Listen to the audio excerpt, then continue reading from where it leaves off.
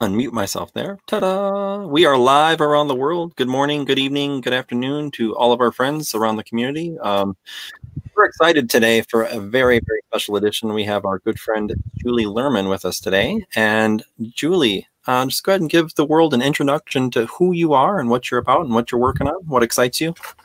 Oh, all right. First of all, I'm very excited at the moment because I think Cam just said the music we were just listening to that I thought maybe it was Dave Brubeck was his own music. Yeah. Sorry, but I mean, I don't play piano like that. I mean, there's a lot going on there that's not like my music directly, but yeah, I produced all that. Holy smokes, that's awesome. I thought it was Dave Brubeck. Honestly, that was amazing. Well, Anyway, so yeah, I am somebody who knows Dave Brubeck music at least, although I'm not a huge expert in jazz music. So anyway, yeah, hi, I'm Julie Lerman. I am in Vermont. I'm actually indoors right now. This is a green screen picture, but this really is a picture of my front yard. Although right now it's filled with fall colors. It's really beautiful, but I didn't have a quick picture to put there. So I am a software coach, longtime developer. I've been programming for over 30 years, and I do. Now I do a lot of coaching and some coding, of course, still, because like, how can you not?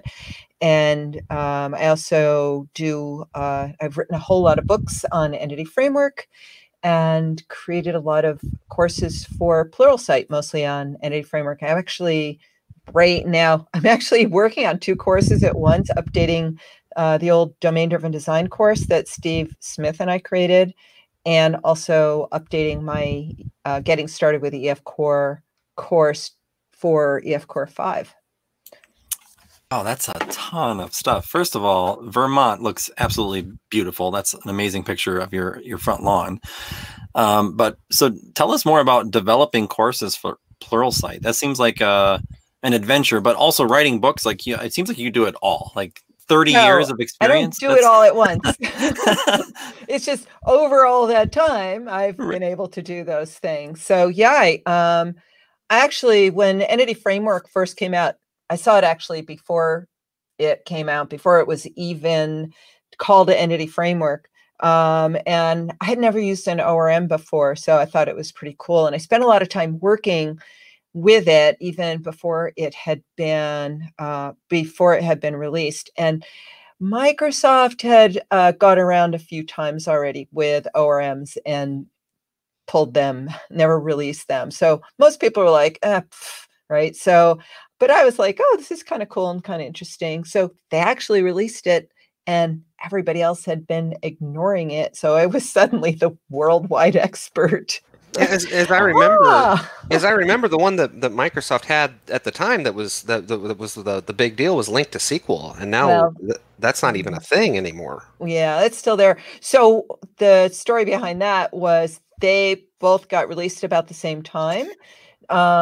Link to SQL came out of the C# team because they had created Link and said, hey, we could use this for data.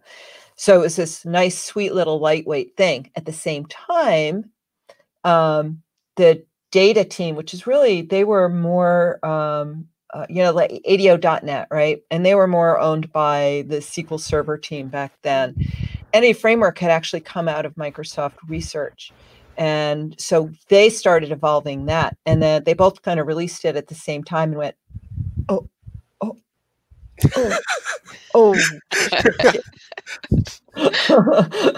Yeah, so anyway, I'm sure there was a little bit of politics behind there, so I'm just not going to go any further with that story. That's a perfect story, though. So why don't we jump into our checkup real quick that actually relates to our topic of discussion for today, which is Entity Framework.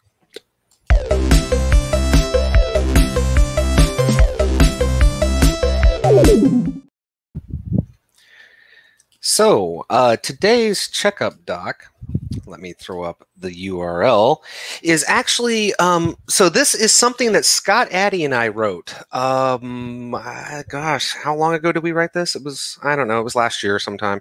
And we've updated it a few times since then. But this is persist and retrieve relational data with Entity Framework Core. It's a Microsoft Learn module. And you can get to it. You can see the URL scrolling across the bottom, aka.ms/learn-ef-core. And it seemed like an apropos document to discuss today for the checkup, since we have Julie.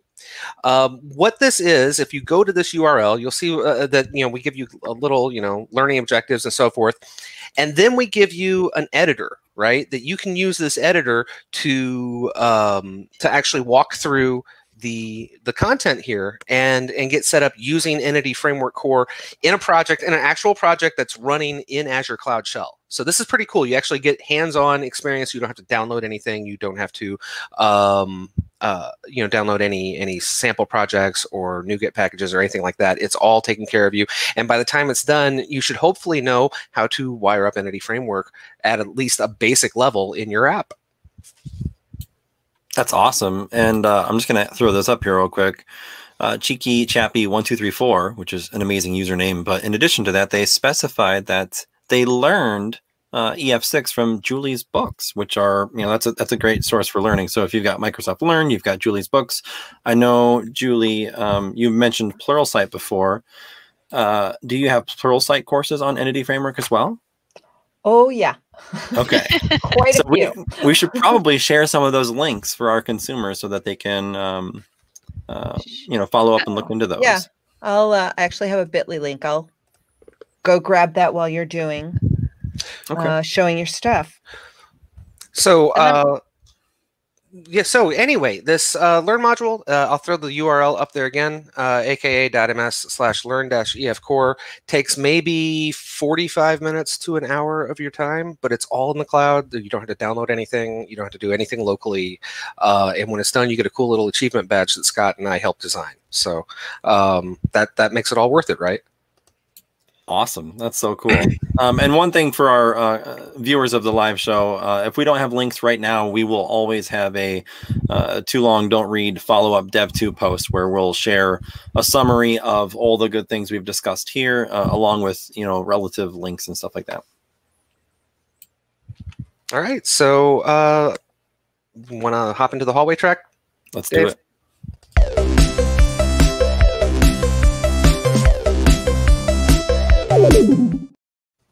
I'm excited to have Julie this week. Because Julie, you and I hung out a little bit back in 2016 at Build, right? Rachel Apple was dragging me around to like everybody and all the social events and introducing me to everybody. And I met like you that week and Michelle LaRue Bustamante and someone else that I'd been listening to and following for like years. And I was all like, I can't believe it. I'm actually meeting this person.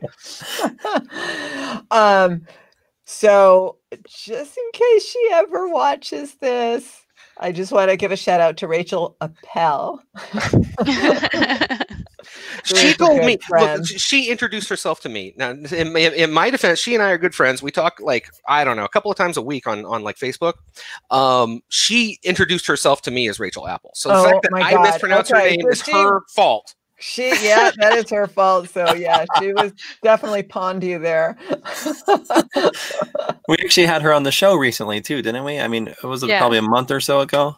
Shout out to Rachel. We miss you. Yeah. Awesome. Anyway, yeah, Build. Gosh, you're traveling. Whoa, seeing each other in real life. Whoa, what is that? Yeah, what exactly. Is that? Oh, it's so weird. I have to say though, I mean, I travel a lot and speak at a lot of conferences. Love it. I love to be able to do that. But it has been an amazing thing to be home and be in Vermont like throughout the summer and get some work done also, but kind of enjoying my lifestyle here and riding my bike and getting out there. I'm like, how to do this on the green screen. I am not a weather person. and it's over here and over there. Yeah. Hiking in those hills. Wait, still can't do that very well. Anyway. So I have to say that has also been an amazing thing, right? To to be here and to kind of be in my life a little bit.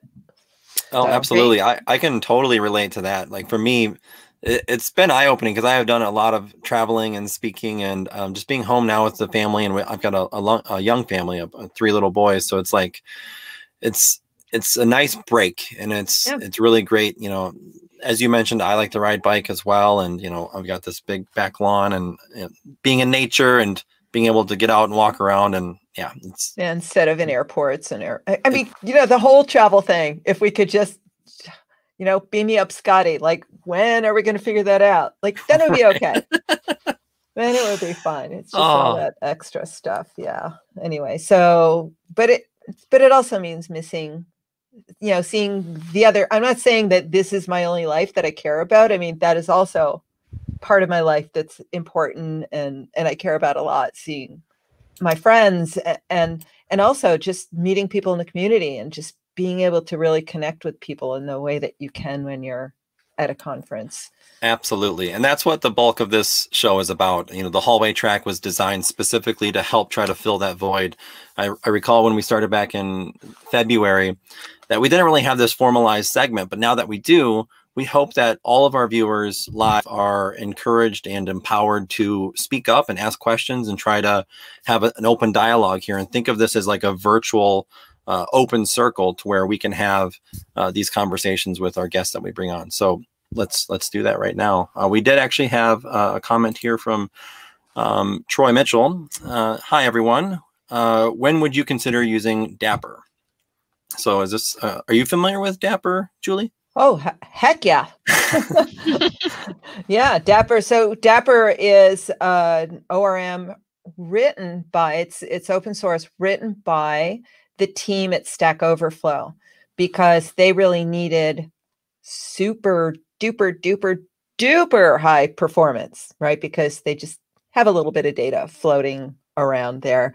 And they just needed to have, you know, not all of the kind of hoops and whistles that Entity Framework does magically for us in order to translate queries and do all the stuff that it does in the background. So with Dapper, it's an ORM, but you provide it with your SQL directly, right? So and so there's a lot less stuff going on. So it's much more performant when you know, there's a balance, right?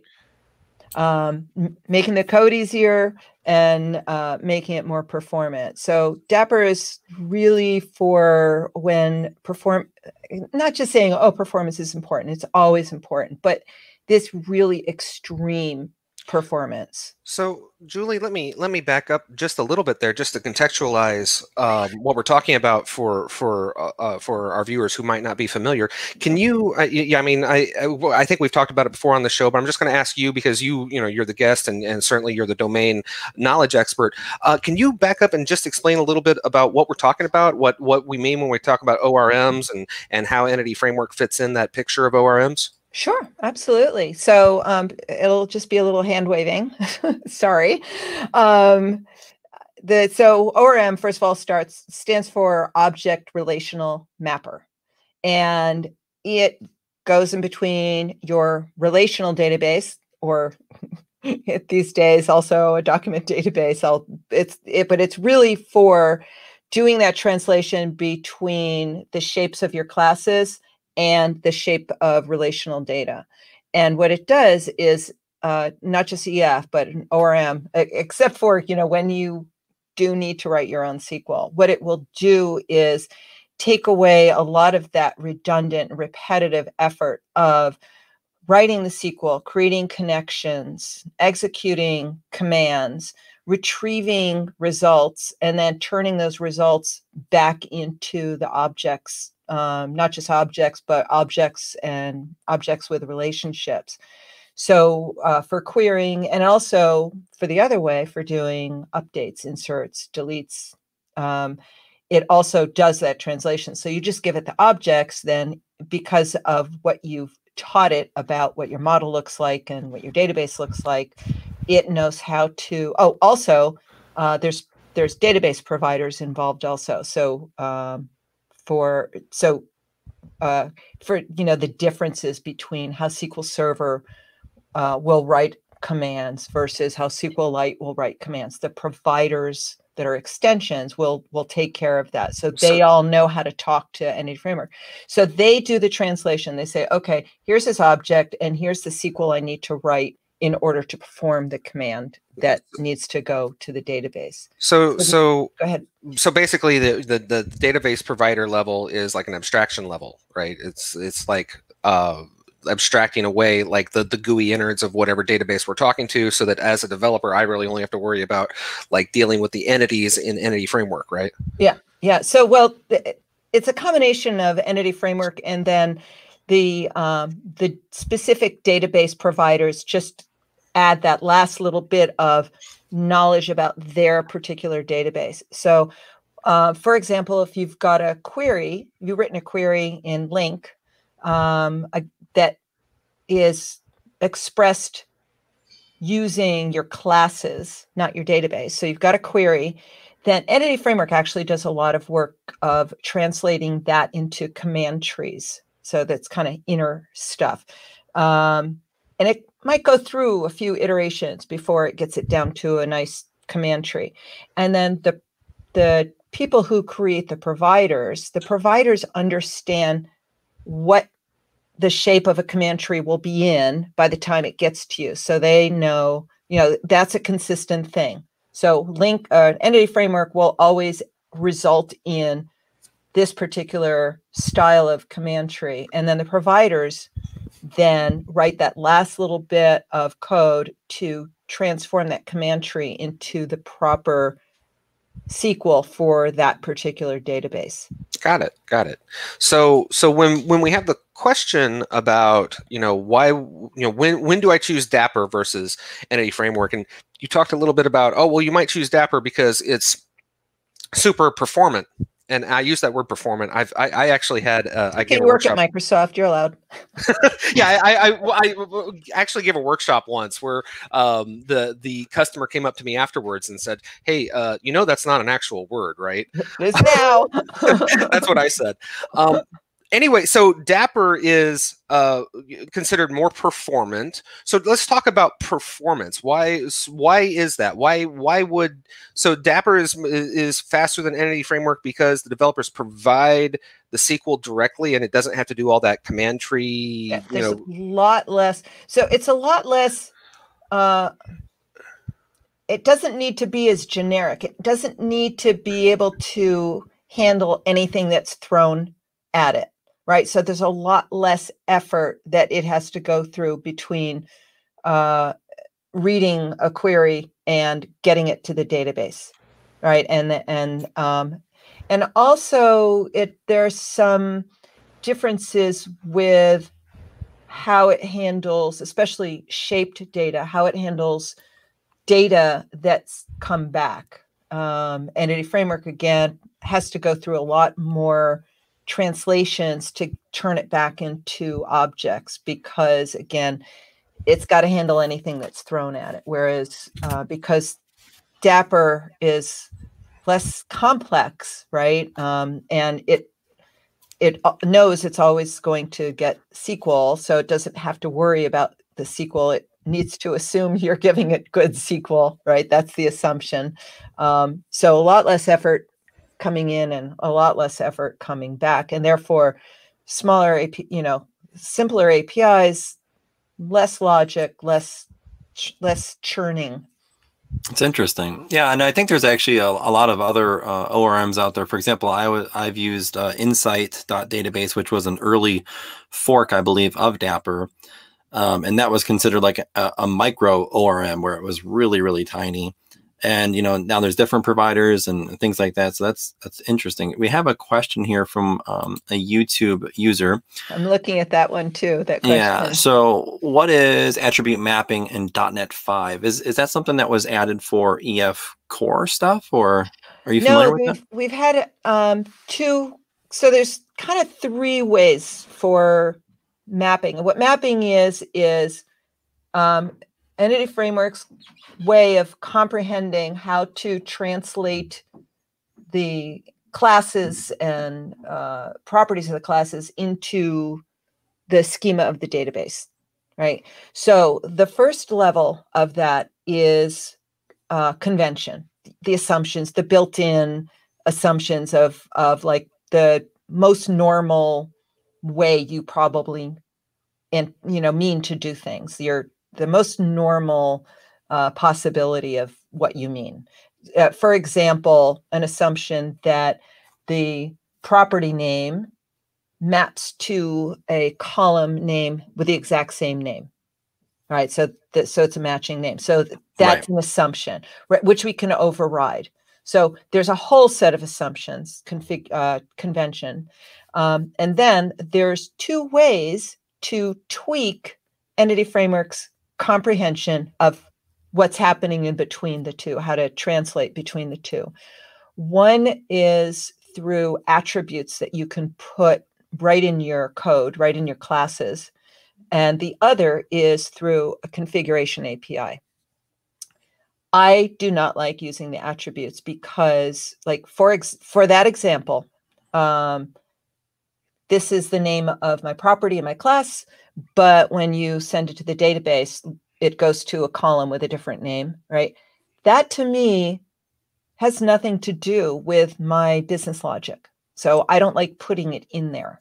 I like putting that using the Entity Framework's APIs, configuration APIs. So only Entity Framework needs to be aware of that and think about it, so that my classes are what we say persistent ignorant or persistence ignorant. They don't know anything about how they're getting persisted, back and forth into the database. So, and the other thing to know is that the availability of attributes to do these mappings is a much smaller set of things you can do than you can do directly in the API. The API is very, very flexible.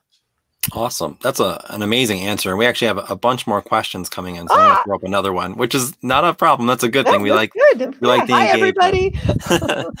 Hi, so Dave Carter. By the way. Oh, yeah. They had said hi before. Old friend.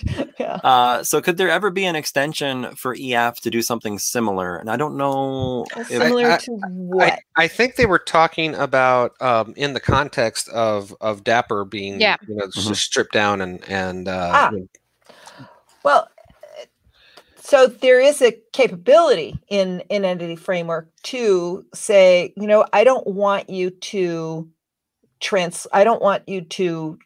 do the translation. I'm going to give you the SQL directly. So you can kind of override how its default behavior of doing that is by feeding it SQL for queries, or even SQL for, just commands like, an update or something like that, commands going in there. So the general guidance, not just mine, and also kind of applies in programming, right, is let EF do it, right? Just write it the easy way. Look at the performance, look for the places where, because most of the time Entity Framework is going to write way better SQL than I ever will. No question about that. But, write the easy code, which is create a link query and let Entity Framework do all the rest of the work, right? Then profile your application and look to see where there are performance issues, and, let somebody with database expertise look at the SQL and say, oh yeah, that's slow because this is just like this. Oh my gosh, the SQL it came up with, this is terrible, right? So let's just use direct T-SQL, right? Let's just send that. Like, so you can do that within Entity Framework, and it still takes advantage of its knowledge of the objects, your classes, what their schema of the classes is. It still takes advantage of the fact that it will still build the command, build the connection, execute the command, bring the data back, right? It does all that stuff. That given, there's still, even when you're feeding it directly, there's still a little more, it still has to go through a lot of places, a lot of logic, even if it goes, nope, going to skip that. Do you need to do this? Nope, going to skip that.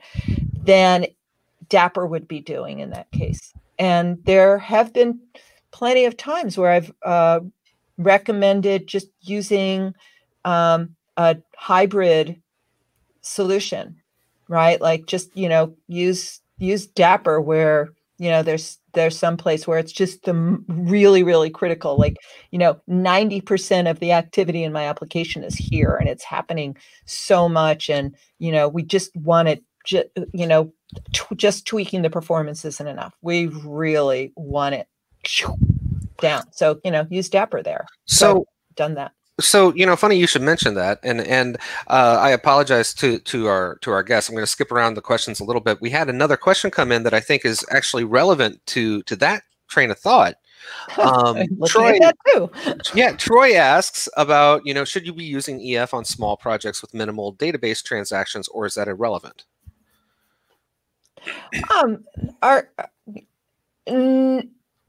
I would not say that that's relevant. Entity Framework still is very powerful, and the performance is still very, very good and gets better and better with each iteration of Entity Framework. I think people are really surprised. People who looked at Entity Framework, back in 2010, now they look at it today and they're like, holy smokes, that's changed a lot. Because, people kind of went, Entity Framework and never looked at it again. So the performance of that, of Entity Framework and now EF Core 5 is amazing. Like they're constantly improving it. So I wouldn't say, as a general rule, oh, big projects, use Dapper. I really, really think use what's easiest for you to use. And then when, because with Dapper, you still need to know how to write SQL, right? Really, the point of that is to write really good SQL. Right? Rather than relying on the tooling. Yeah, that makes a lot of sense. Yeah. There's several other questions. I'm going to throw one of them up and then just acknowledge that we saw it. And this is kind of beyond the scope of our discussion here. What I would encourage for this question, and they're asking, how can I integrate a location service? Like if I have a website and I want to add some service that can show restaurants near me, based on my proximity. I think this is something that you should try to prototype yourself and then maybe put an ask out on Stack Overflow. I mean, we can get into lots of conversations here, and the entire show could be dedicated to implementing this and the architectural decisions made and how to model it and structure it. So we're going to move past that one. I just want to say one thing about that, though. Mm-hmm. You can certainly integrate that kind of information in your queries. Right. Absolutely. If you're using Entity Framework in that service, so you can pass the, whatever your location data is up to that service and using variables, have Entity Framework incorporate. I'm assuming that's what the question might be about, because we're talking about Entity Framework. So you can have an Entity Framework build up a query that has variables in it. Right. So you can plug the location into the query and then it will give you back just those restaurants. Absolutely. And then we got another one here, and they're basically saying that Microsoft docs state that we don't recommend attempting to move from EF6 to EF Core unless there's a very compelling reason. So is there any compelling reasons that you could think of, Julie, that you might want to share, comparison and contrasting the pros and cons of EF6 versus EF Core? And before you answer that, Julie, I think that kind of plays in a little bit to what you were just talking about a second ago. You were mentioning that EF Core has had the performance on EF Core has really kind of stepped up a little bit. So I don't know if this is related to that. So that would certainly be something to keep in mind. And I just want to back up and make sure everybody understands why this is even a statement, which is that EF Core was a complete rewrite of Entity Framework from the ground up. So it's not just like an update that's backwards compatible. There's a lot of things that work differently. There's the basic concepts are all still there of how it works, but there's just no way you can just assume that it's just all going to work unless you have a really, really super simple thing. So I just wanted to mention that's why we are considerate of this. So here's a compelling reason. You want to be able to use something cross-platform, right? You don't want to be relegated to Windows or Windows servers. Maybe you want to write a service that uses Entity Framework and you want to have it in a whole bunch of Docker containers managed by Kubernetes, right? So there's EF Core is just like .NET Core, it's cross-platform. EF6 is open source, and it was actually one of the first early Microsoft products to be open source. So that won't be the compelling reason. There's certainly other functionality and features because EF6 is still around, and EF6 will still be maintained and accepting pull requests and things like that. But EF Core is where all the innovation is going into. So I think it's more, really looking at some of the big differences between EF Core and EF6 and, saying, whoa, we really need that. Like just a silly one, not silly to some people, but one of the providers, I hinted at this before, one of the providers for EF Core that Microsoft created is for Cosmos DB, which is a document database, right? So people say, but it's not a relational database. Why do you need an ORM, which is an object relational mapper for that? And the big reason is because there's so many people who are really familiar with how to use Entity Framework, and they want to use Azure Cosmos DB, and they don't want to have to learn a whole new set of APIs. So that's just probably not the reason you're going to go for, though. And you can still use EF6 with .NET 5, right? Yes, because when Windows and WPF were moved to .NET Core 3, the team brought EF6 on top of .NET, .NET Standard and what it needs to be supported by .NET Core 3, so that people who are bringing their applications over could bring the whole application, because a lot of those Windows forms and WPF apps are also using EF6. Yeah. So once it was able to be on EF Core, on .NET Core 3, now it's also moving forward and still being compatible with .NET 5. And I'm actually,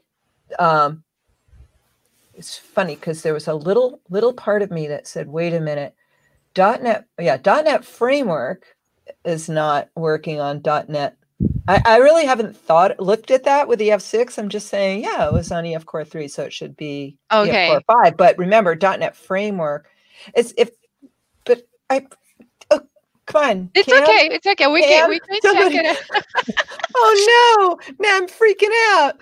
So for .NET 5, if you want it to work with EF6, you could use Net Core 3.1 and Net Framework 4.61 and Net Standard 2.0. Like that's the compatibility tree that we're looking for. We have many more questions here in the chat, but I'll ask one before we move on to allowing you to share your screen and kind of getting into a bit more here. So we did have this question. What's the best way to handle multiple concurrent queries using tasks without getting the multiple readers or open error? I'm not sure if that's like an EF6 problem or if EF Core solved that. I don't know, actually. Well, one thing to keep in mind is that EF6 and EF Core do have async methods for link queries. So perhaps that might be it. Might be what you need to aim for. But that's something I actually, I haven't encountered this question before, although it makes a lot of sense. I could absolutely see how we're using it.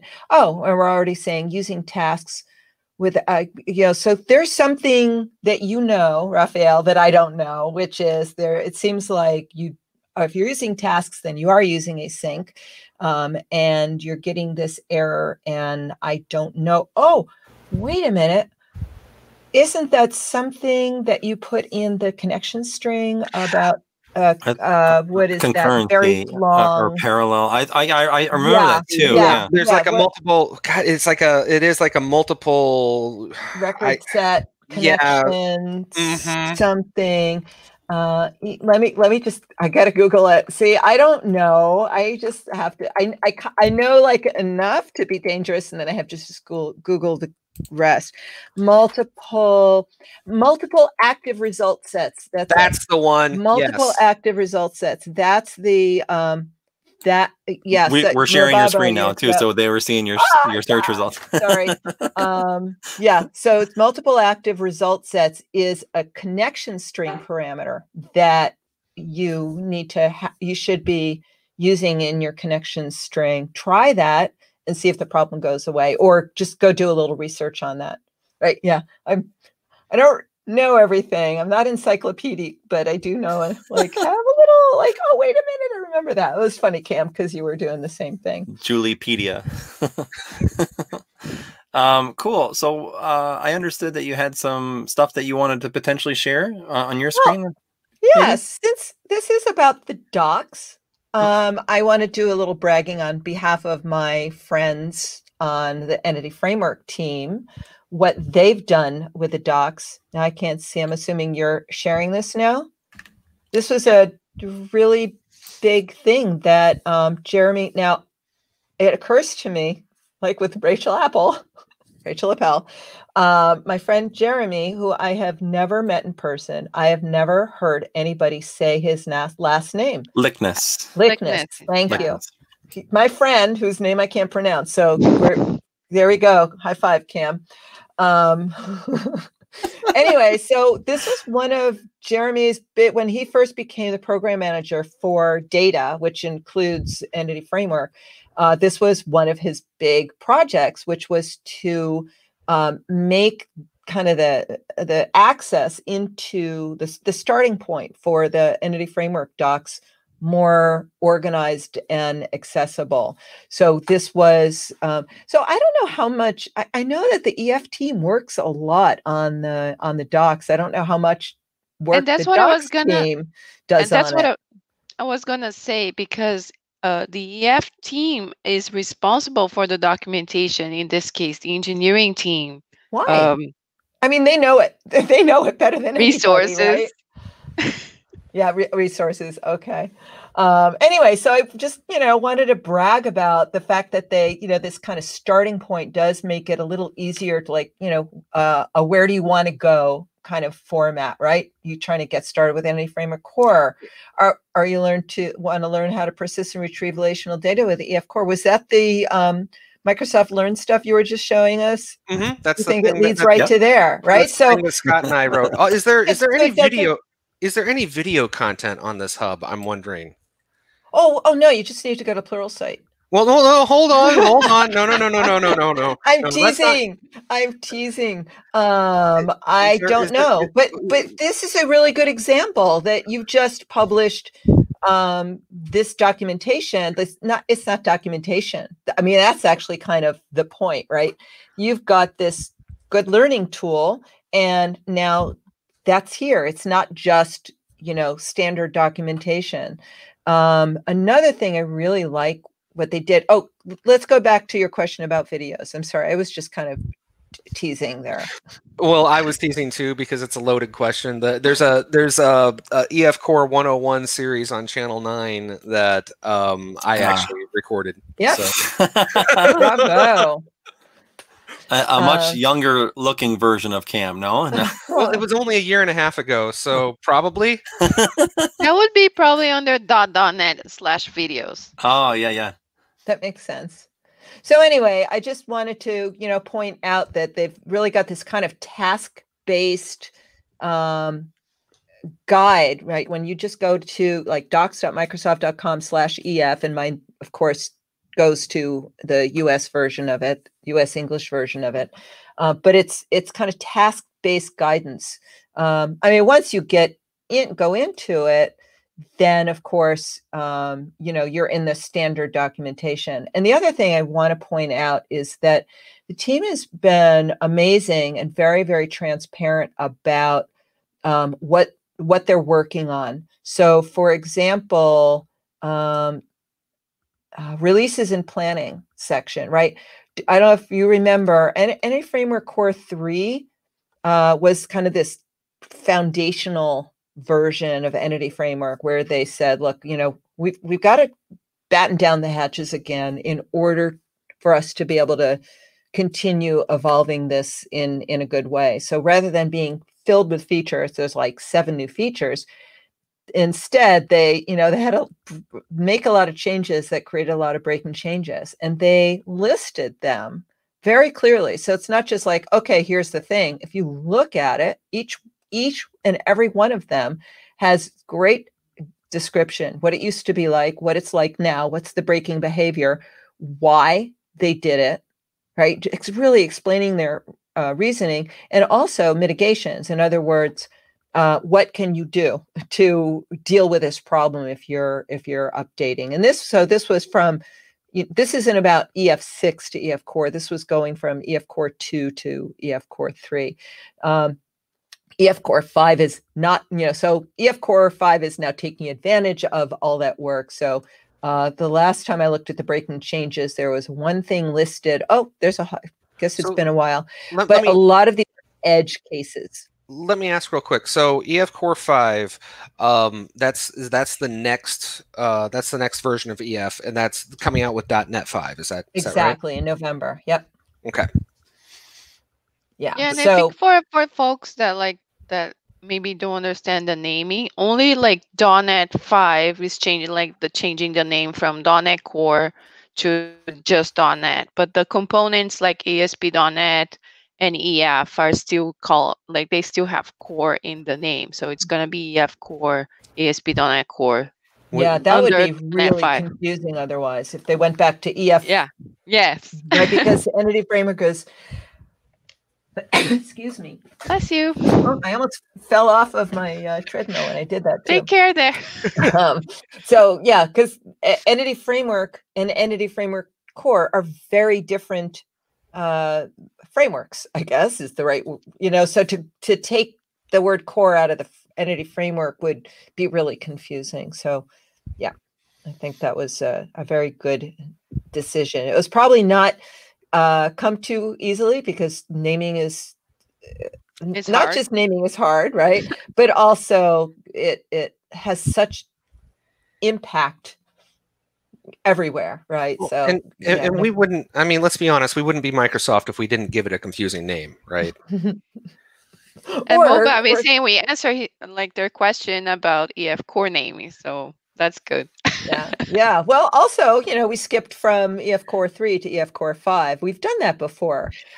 The very first version of Entity Framework was just EF, and then the very next one was EF4.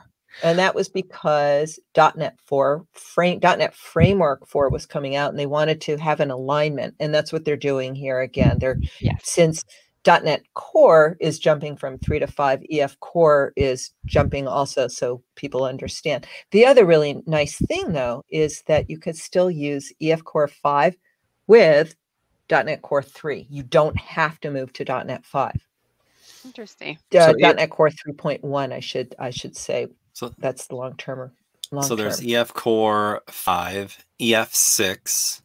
That's all you need to know. Core, yeah. That's all you need to know now. But the evolution of jumping back with names, and it's fun. Yeah, we're gonna have next year. We're gonna have EF6 and EF Core 6. Right. Yeah, it's gonna be weird. Right, when .NET because of .NET 6. Yeah. Does that mean core will be important? I was just gonna say, hear me out. Maybe we should have iterated everything to 10 like the Windows team did, right? Just jump everything right up.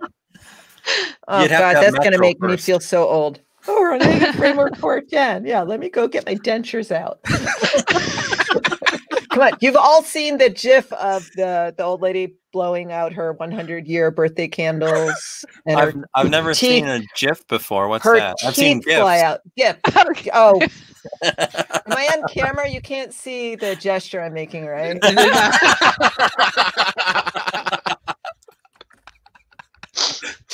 Let's see if we can find it. Come on, that'll be the last thing I'm going to be remembered for on this particular show. We should go there. We should totally do tabs versus spaces now. Let's see. Where is it? I'm going to find it. Are you showing my screen? Yeah, we are showing your screen. Oh my gosh. So. Okay, where is it? All right, I got to Google. Hopefully nothing inappropriate will pop. This is what we do. This is how we stay sane. Oh, come on. There it is. There it is. There it goes. Is that not wonderful? Only on the .NET Docs show. This is amazing. Okay, there we go. Back to, Plan for Entity Framework Core 5.0. Thank you for letting me share my screen. I'm not allowed to do that in my Pluralsight courses, of course, because, licensing and legal stuff. Oh, this is funny. Oh, cool. Can you tell I've been home a long time. I'm just hanging out with you guys. Yeah, let's look at some Jiffies together, everybody. Jiffies. Well, no, it's jiffy.com. Okay. Peanut butter. Yeah. Are you guys drunk? Oh, I wish. No, this is funny. Okay. All right, let's go back. Live video. I'm going to go back to StreamYard so I can see how crazy the comments are. They're having fun. This is a blast. It's entertaining.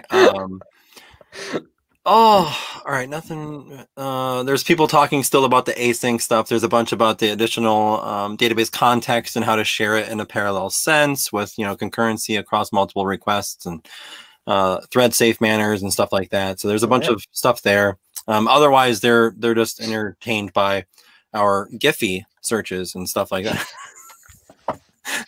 Okay. Well, does that mean time's up anyway? No. We've run out. Do you have any more? Oh, I lost my train of thought so many times. Questions about Entity Framework. So where were we? So I guess I've got some general questions. So how many, I know that you have been a developer for a really long time and you've have all this amazing experience with it. You've been following the evolution of Entity Framework. So what, real world problems have you solved using this? Any examples of, huge applications or anything like that, anything at scale? I'm just kind of curious. Well, one of the things that I get a lot from clients who come to me for Entity Framework issues is usually a performance problem. And then half of the time that's because they're using lazy loading and don't know how it works, and they created all kinds of problems. Ooh, that sounds interesting. So what's lazy loading, first of all? That's like a thing we should probably dive into a little bit, right? No, I don't like lazy loading. Okay. It's when you instead of explicitly asking for data, you have some data and then you want the related data and you just let it magically go get that data. And the big issue, the most common problem I've seen, it's like an N+1 problem where you have, for example, your parent objects, like your key objects, you've got them in an ASP.NET grid, ASP.NET Core, right? You've got a data grid, and you want to show the parent data and also a little bit of child data. Maybe you've got sales orders, and you want to see the total from the line items, right? But you didn't bring in the line items. You just asked for the sales orders, and then you told the grid to show me the sales orders and the total for the sales orders line items, for the line items summary of each of the sales orders. And what lazy loading, I just saw that, it's Julie effect. Sorry. So what lazy loading will do is it'll start populating the grid. It'll go, okay, here's the first sales order. Oh, wait, I have to go get the summary of the line items. Go get the line items for that sales order. Okay, filled out the top line. Next one, go get the details, come back. Next one, right? It's doing it as it's loading the grid. So lazy loading, as much as I dislike it, has been good for my bank account. Right. No. But another interesting thing though with those kinds of problems, not just lazy loading, but performance problems, is maybe somebody will build like this crazy long query, like very clever. They figured out how to traverse all the navigations, and they're just want SQL Server to just do all of it, just bring back all the data at once. But it's many levels of this eager loading using include. So it's, bringing the sales order, all the sales, or, maybe all the sales orders from this month or whatever, and all their line items, and all the product information, and all the category information. And when you're using the eager loading, it gets entire objects, right? So they write these big, huge things, and then they'll be like, oh, it's really, really slow, right? Something's wrong. So they look at their SQL profiler, and actually the SQL part was kind of fast, right? So the problem is somewhere in between asking Entity Framework to execute that link query and the SQL being sent to the database, or once the data is returned, then transforming it back into all the objects and relationships and everything. So sometimes the solution to that is just, sometimes it might be using some your own SQL, or using a view, right? Or sometimes it's breaking the query apart into multiple queries, because it's easy to do this part, right? Comes back, and now do the second part, right? Instead of sending all of it at once, and it takes a while and it comes back. So people don't think about, like, oh, but 2 queries, that's so much more work. But sometimes 2 queries might actually be a lot easier, and then fix things up on the other end. But you could also, like I said, maybe, sometimes it's solved by saying, hey, I want to use a view, right? Like I'm going to build this directly into my database, because this is what the database is good at, right? And I'm just going to have a view, and then I'm just going to ask Entity Framework to use the view instead of building up some SQL. So that's always fun to do. I like, literally fun. I like doing that, the code reviews and helping people find those problems, especially when it's successful. I once was brought in to work with a client. They engaged me for 3 days. I went to Ohio, and, so I was there for 3 days. Well, we got it all sorted out after the first day. And the owner of the company said, if you want to go home tonight, we're still happy to pay you for the whole 3 days. Right. Wow. Which was pretty cool. But what I did was said, oh, well, as long as we got this extra time, if you want to, can we talk about the architecture of your application that I witnessed while we were looking? So we spent a couple of days after that doing modeling and doing some domain-driven design techniques and things like that. So that was pretty awesome. That's an amazing story. I love it. So one of the things that you mentioned, and I just want to double click on real quick, was you talked earlier about Dapper and how like you have to have like this innate knowledge of SQL to like actually put those SQL query strings into as a parameter. And with EF, you're kind of alluding to the fact that you almost don't need that much knowledge, but if you have it, it's great because you can kind of fine tune things. Is that right? Have it, or have access to it, right? Okay. Like I'm not going to depend on myself to gain that knowledge after 30 years, right? If I'm not a DBA expert, I'm like, I'll leave that to people with that expertise. So I think it's really important always to do that kind of profiling on your applications with using Entity Framework or something else. And, if you don't have somebody with that expertise on your team, hire somebody out, like get a contractor just to come in and do that kind of analysis. I think it's really important. Another really important tip, and this isn't just Entity Framework again, but it is with regards to getting data in and out of your applications, is a lot of times people will do all of their performance testing against their development database with 15 records in it. Right. And maybe the first year, maybe it's a brand new application. In the first year, you've got a couple thousand. Right. But then as it grows, the performance gets slower and slower and slower. Right. Because they weren't testing for load, like to That's just anticipate that. that's why for the .NET Doc Show we do all our testing in production. Problem solved. That is a true statement. That's awesome. So we've got about 5 minutes before we wrap up for our show today. And you've been providing so much knowledge here. Is there any other, like, primary tidbits of information our viewers should walk away with? I'm actually kind of looking at the comments. Do you want to hit some of those, or? Sure. David had a good one there. He says, I see that your latest book is from 2012. Do you recommend your up-to-date Pluralsight courses over, or is it still relevant? So the latest books were, writing books is so hard and so time consuming, and our technology is just changing too quickly. So I have focused all of my efforts on either writing articles or Pluralsight. So my Pluralsight courses are absolutely up to date. As a matter of fact, the last pair of books was EF4, Entity Framework 4. So way before Entity Framework Core. Now, if you are somebody who really, really likes books, like needs books, there's, oh my God, I hate when this happens. It's Brain F asterisk RT on the name of my friend who has written a great Entity Framework Core book.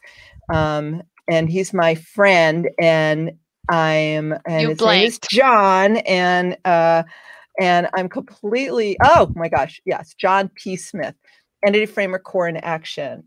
Very, very good. So if you need books, that's the book I would recommend. And he's, he keeps them up to date, and his knowledge is very, very deep. And, if you like videos, you've got, Microsoft Learn and .NET Cam's videos, or my videos on Pluralsight. So, and also I do write articles and stuff. For example, there's every time there's a big update to .NET, Code Magazine has a special issue on that. And so they've got one coming up for .NET 5, and I've got an article in there on Entity Framework Core 5. So that, so I'd love to write, just not books anymore. It's too much. But John's books are really great. Highly recommended. Well, and you mentioned your Pluralsight courses. I went ahead and threw your Pluralsight URL up there for folks. Awesome. And you're working on 2 new ones coming up, well, right? 2 big updates. So the domain-driven design fundamentals, or fundamentals of domain-driven design, that Steve Smith and I did. We did that in 2014. Now, it's not the topic is not really technology specific, but we still used Visual Studio 2013, and ASP.NET, I don't know what version, and maybe EF6, whatever. So, and also it's in the old style of Pluralsight stuff. So we're updating that, but it's not just making new slides. We're still going through it to say, okay, we talked about this, but since then, our ideas have evolved, and, so we're doing that update. And at the same time, I'm also updating my Getting Started with Entity Framework Core course, which is currently for 3.1, and I'm updating it for EF Core 5. So some of the stuff I will not be able to record until after EF Core 5 has released. And, I'm using the preview version of Visual Studio, and I have to block out that little preview, and right. But then there's the issue of like if you're using NuGet Package Manager to, pull in packages, and all the versions are like, 5.0.0-RC1-87549 so I don't, so I'm doing as much as I can, and then I'll do the rest after it gets released. Yeah, that's the hardest part about video content, is that it gets dated right away with version numbers. Awesome. Well, this has been amazing. I appreciate you coming on so much. I've learned a ton. I've learned about ORMs and entity framework and like the evolution of where it's been and where it's going. Very, very much appreciative. Tune in next week with our guest, Claire, who's going to be talking about open source software and the .NET Foundation. I think it's going to be a great episode. Oh, yeah, I bet. Yeah, thank you so much. It was really fun to talk with you guys. And oh, gosh, you people. Like, I'm not a guy. Okay. I'm not a guy. Let's play with I pals. also say that all the time, and I Yeah, get it's in really trouble. funny. But I hear myself saying it now, and I'm like, oh. I know. Anyway, I do the but same. it was really great to hang out, and I really appreciate that you wanted to chat with me and talk about this stuff. Well, we would love to have you back sometime, Julie. Like, I regret not having talked to you in like 4 years now. So well, we can't all do all the things, can we? All right, and thanks everybody for being here and asking all your great questions. Yeah, there's a lot of engagement today, so kudos for that. That's awesome. Super. A lot of positive feedback. So awesome. Right. Well, thank you, everyone. See you next week. Special time next week with our show with Claire. So bye. Take care.